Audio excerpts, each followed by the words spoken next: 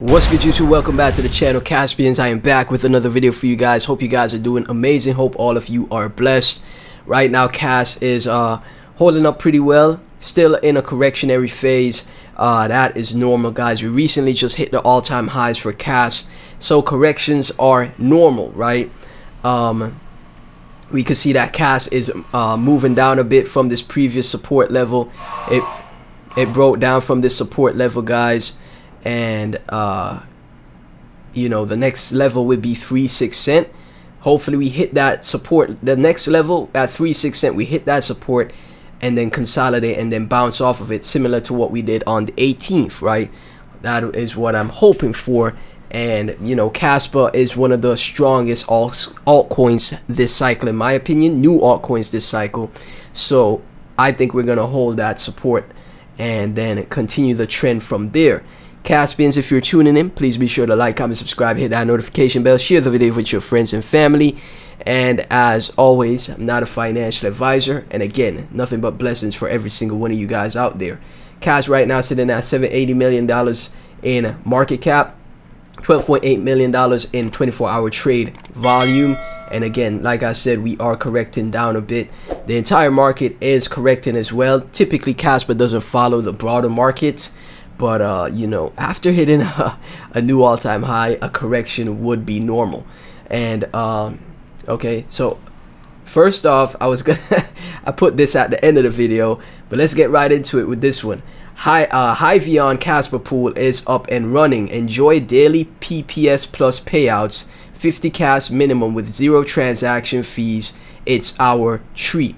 So Hiveon, let's take a look. Mining starts with Hiveon. So Hiveon, I think is a mining pool, right? Kaspa pool is up and running, and then all of the miners out there that are tuning in to these Kaspa videos, you could get an additional 50 Cas payout with 0 transaction fees. They're running a little incentive to get more and more people to mine with Hiveon. So that is a great start to, you know, that is super bullish, guys. Anytime you look into Cas, you see there's more developments being done, more integrations being done, and you need to support Kaspa A6 from Jeff and Hiveon very soon. Cas Digital Silver, Redman, yes. So yeah, that is great stuff. Next we have from Dan, get your Cas out of exchanges. It's clear as day, guys. We don't have to repeat this over and over again. We don't have to. It's clear to store. The best way to store your Cas is in cold storage with a Tangent wallet. And if you can't figure out the hardware wallets, you could always store it through like the Change wallet or the Kaspa wallet, right?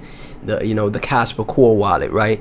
But keep your Kaspa off exchanges, okay? The safest place to store it obviously is cold storage, but never store your Cas on exchanges, just because you never know what could happen with these exchanges. A lot of these exchanges are very sketchy and they could go down instantly, similar to what happened with TXBit, right?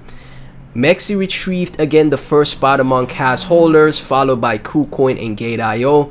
They have each 3.25% of the total Cas supply. That's not great. I get that exchanges are important for Kaspa. They are indeed fantastic platforms to give everyone access to the coin, but no exchange should have such a high supply. Having such a high supply can compromise the decentralizations of a crypto. 3% is tolerable, but don't let them possess 5%, 10% or more. Not even mentioning the fact that they can be hacked too. Imagine having 1 billion Cas stolen and dumped on you. So once you've brought, please transfer your Cas and other cryptos to your cold wallets. If you don't know which wallet to use, you can use the official ones mentioned here. Let's take a look at that. Mobile friendly wallet, kaspanet.io, desktop wallet, kdx.app. My apologies for the noise in the background, guys. Construction work is going on. Take care of your beloved Cas and keep them close to yourself, not your keys, not your crypto. And you know, this is what we say all the time and time again in the space. Not your keys, not your crypto. Don't keep your Cas on exchanges. You know, obviously there's gonna be traders that trade short term, that trade you know, have short-term trades and that is understandable. But if you're gonna be holding straight into the bull cycle, don't hold on exchanges, guys.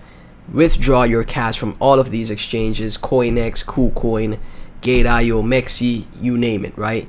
But as you can see, that is how this, if you think about it though, that is how decentralized Kaspa is. The biggest wallets of Kaspa are centralized exchanges, not even investors like you and me, right? That just goes to show you how well distributed the holders are in Kaspa, that you know, the biggest wallets are the exchanges, which is Mexi, KuCoin, and Gate.io, right? That to me is actually very bullish. But if you have your cash on these exchanges, guys, withdraw them immediately.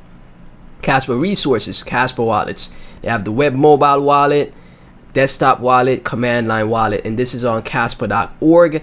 Change is also very good. This is DApp swaps and third-party wallets. I like the Change wallet, and a lot of people like the Tangent wallet as well, right? So we have the exchanges, Kaspa exchanges that is listed on also, mining pools, etc. So yeah, that's pretty clear, right? Space Traveler, the beastly engine you are putting together in an industry redefining masterpiece, shy on cast. Nice image right here. And we have an update from Shy. Hi Cast, it's time for a much waited Rusty Kaspa update. Remember guys, we are the developers are working on Rusty Cast to activate that 10 BPS mainnet. Remember, the testnet is already up and running, so next we have to keep working towards the 10 BPS mainnet, and we finally got an update from Shy about it. I know it has been a while since the last update, but for good reasons. After the huge push towards testnet 11, some key contributors went on much deserved summer vacations to work up their energy for the many challenges ahead. Nevertheless, many exciting advances have been accomplished since the last update. And remember, these are just community devs that are putting together the work on Kaspa, man. These people in the community that have learned development, you know, because Kaspa is open source. Anyone could get in. If you're a developer, you could get in and help Shy and other community devs build Kaspa, man. That is so bullish to think about, right? We start with a short update regarding the efforts accounted for in the previous post. The improvements to the peer-to-peer layer have been completed and integrated, and they have the GitHub for all of these.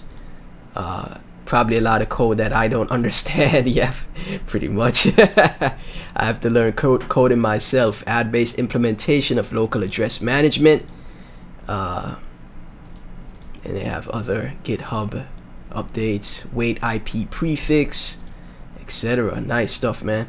The integration tests and mempool refactoring are advances towards completions. Loosely speaking, the Rust node development is split into 3 efforts: stress testing the network for higher loads, see how far we can push this envelope; releasing a stable Rust node that will replace the GO client on mainnet before any hard forks are made; improving the API, making it much easier to integrate and develop our Kaspa. Awesome. Testnet 11 phase might seem not to have only been relevant to the first effort, but was in fact a culmination of all 3. It was not just intended to witness high throughputs, but to observe the performance of the Rust client in general. Since the last update, most efforts have been concentrated on the second and third fronts. Some of the stabilizing efforts include fixing a bug that caused nodes to randomly freeze. Closing in on the source of the bug required considerable effort. Okay, so they got the bugs, one of the tougher bugs out of it. The fix was actually rather simple. This was shared by the effort of Michael Sutton, Crypto Aspects, T-Rom, and again guys, all community devs.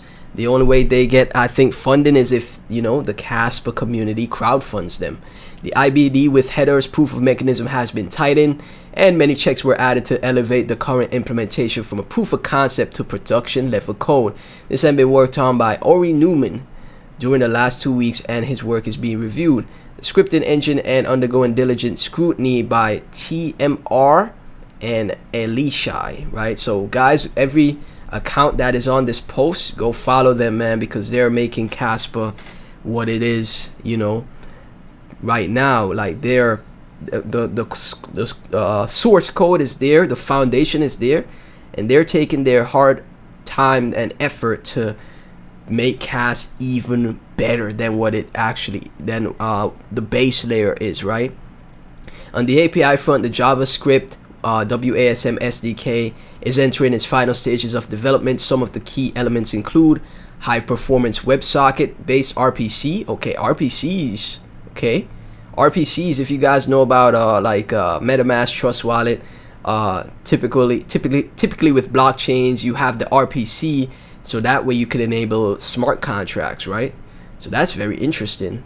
An API exposing the node's UTXO processing logic to the client side, extensible wallet architectures, in particular BIP32 architecture, is already functional and usable. Okay, nice.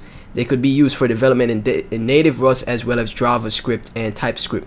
Implementations of various apps over the APIs, including the CLI shell wallet, web wallet with terminal interface, and desktop app that extends to the terminal interface with a rusty Kaspa node and a CPU miner. Please note that these applications are currently in beta. Some aspects are being worked on. It will be a few weeks before everything is stabilized for production use. Many details of how this work is progressing can be found here, and we have another GitHub link, KOS and CLI, and you guys could go through the whole thing.